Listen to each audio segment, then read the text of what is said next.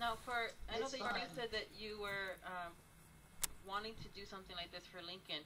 Now, for Lincoln and all these other budding authors, I know I bought 4 books, 5 books altogether, one for me and 4 for authors who are budding, just to encourage them to get out there. What is probably the one piece of advice that you could give Lincoln and all those other budding authors who have these stories to tell and who are just sometimes incredibly frustrated because they can't seem to get the word out or just to put pen to paper and to keep going?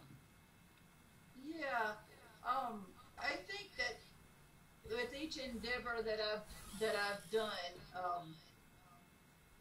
the biggest uh, thing that anybody considers is where do you put your money? Where do you put your money so you get something back from it?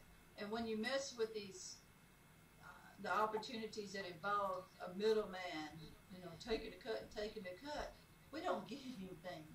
We don't get anything. So if you take a cut, you're taking a lot. Something like this, um, I I counted on my story to entertain. When I started getting reviews, mostly positive. Like I said, there aren't any.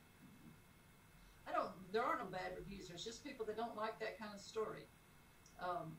Anybody else that leaves any other kind of review that's pointed, it's not a review. It's, I don't know, they got baggage or something. I'm not worried about it.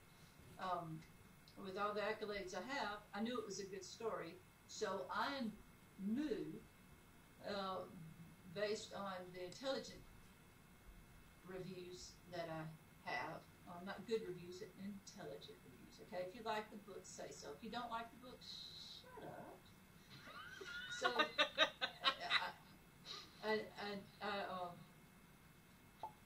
if you've got a story, um, you know, you could still try it even though you don't have a lot of feedback. I was fairly confident that I had something I could sell, because I went through an editor. I hired myself. Um, she was a part of a network. Love her, love her, love her. I wasn't sure that I could turn out a book that was readable, thus sellable. So I paid money to someone to help me. And she did a great job, obviously. And so I knew I had something to sell. Then you look at your avenues, and this is a great avenue, because uh, if you can get the word of the signing out there, the way that I did a press release and people who've read my publisher, but bed sheet books. Let's go. Here's your signing. Go here. Go here. Um, then you've got people seeing your book. It's